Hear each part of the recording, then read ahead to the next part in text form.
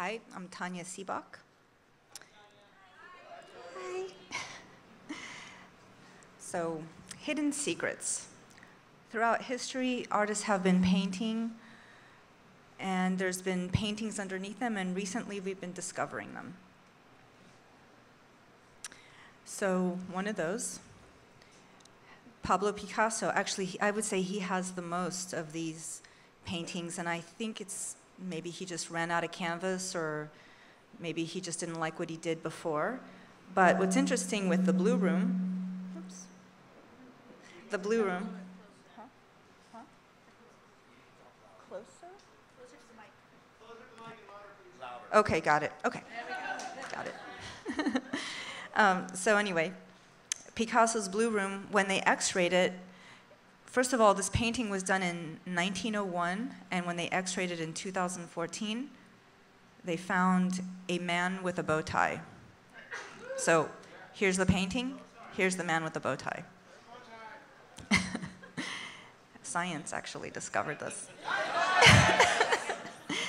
And then there's Van Gogh. Now, Van Gogh painted this painting. It's a patch of grass. That's the name of the painting. It's a painting of a patch of grass.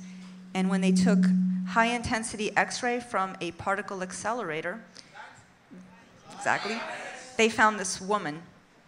And then here's Da Vinci's mural. It had 20 layers of whitewash, and it's being restored now. So let's talk about the science. Conservators, restorationists have been using chemistry and X-ray spectroscopes, radioactive isotopes, believe it or not. That's actually any paintings that were painted after 1945 actually have 2 isotopes attached to it, and that's how they're able to find frauds. And then also high-intensity X-ray particles from accelerators. And here, in the periodic table, you can see that the elements that have the highest atomic weight are the ones where the X-rays actually pick up the pigment the most. So at the bottom, Pb is lead, and that has an atomic weight of 82. And so those are the ones that are the most pronounced. And anything with a lower atomic weight, they don't pick it up as well. So that leads to the big discovery that they made just last year, literally just last year. Last October 2017, in Scotland, they made an amazing discovery. Here's Sir John Maitland. This painting was done 428 years ago, and it went to be restored, and actually it's inscribed, you can see on the top right, it says the date. And when they took an X-ray of it, they found a mysterious woman underneath it. Okay, 428 years later. And after carefully studying this, they found that it was Queen Mary of Scots. I know. But this is the most interesting part, is that there's a connection here. So you've got Queen Mary of Scots behind Sir John Maitland. Okay, this painting was done in 1589, and Mary was killed in 1587. So somebody scrambled to cover her up 2 years later. And this brings the big mystery of the unknown. Why are there so little paintings of Queen Mary of Scots? And there she is. So one of the things that they figured out, at first they were like, who is this woman? Is it Queen Elizabeth I? Who is it? But they could tell it was her based on the nose, because she has that very distinct Scottish royalty nose that Princess Diana also inherited. It's kind of that long nose that they all seem to have in common. And why are there so little portraits of Queen Mary? So I'm going to tell you about her life if you don't know it already. She was born in 1542, and 6 days after she was born, her father died. He was King James V, and she became the Queen of Scotland as she was 6 days old. So they shipped her off to France to get educated by the courts, and they had a regent handle the rest of the being a royal family. So here's the big thing. Who was going to marry Mary of Scott? That was like a big thing. She was a beautiful woman. So at 17 years old, she marries Francis II when he was only 15 years old. So he's 15, she's 17. And 1 year later, he becomes the king. 1 year after that, he dies. She's grief-stricken, and she has to go leave France that she loved and has to go back to Scotland. That's right, ships, that's right.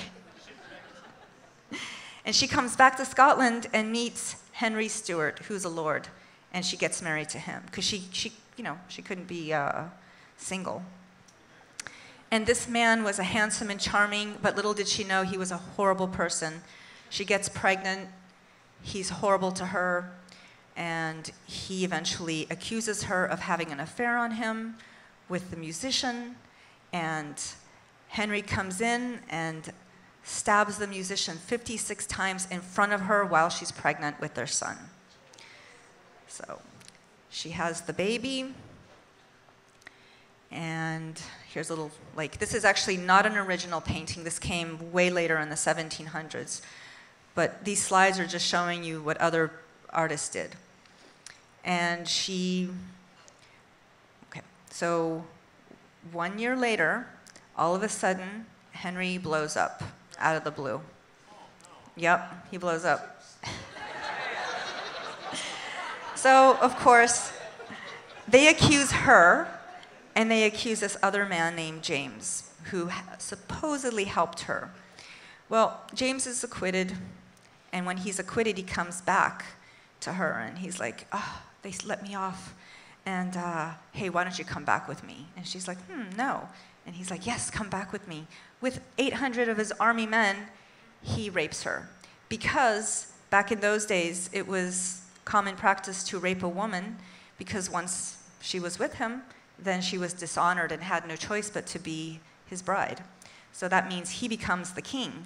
So they get married, super controversial. It created a huge disaster. And poor Mary had to flee.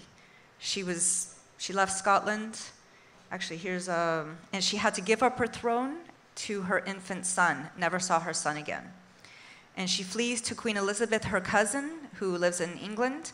And she's so controversial because not only is she a Catholic, but they're intimidated by her being a queen, and she comes with a total disaster and ton of drama, that the queen makes her a prisoner. 18 years, she gets locked up in the castle. This is actually the castle. And then Mary plots to kill the queen, and they put her on trial, and they behead her. And sadly, it took 3 tries to get her head off. And when the executioner finished, he raised her head and said, "God save Queen Elizabeth." So why are there so little, there's not that many paintings of Queen Mary, but while she was imprisoned, she had a few small little paintings that she tried to get other artists to do of her. And so there's these little ones that exist, and actually all the replicas that we have later are based on these of what she looked like. So here's what's really interesting. The artist that painted the painting of Sir Maitland became the main artist for her son, the son that belonged to the second husband that was awful. So it's kind of interesting that he commissioned his mother to be covered up. And yeah, all of these mysteries are finally getting discovered because of science. So why don't we review the different technologies that art has, all these different sciences. So we have X-rays, we have a spectroscope, we have radioactive isotopes. Oh, let's not forget chemistry. We have high-intensity X-rays and particle accelerators. And we also have X-ray vision. We do. There's a conservator, restorationist out there that exists that has X-ray vision. And her name is Cecilia Jimenez. and she's an X-Men.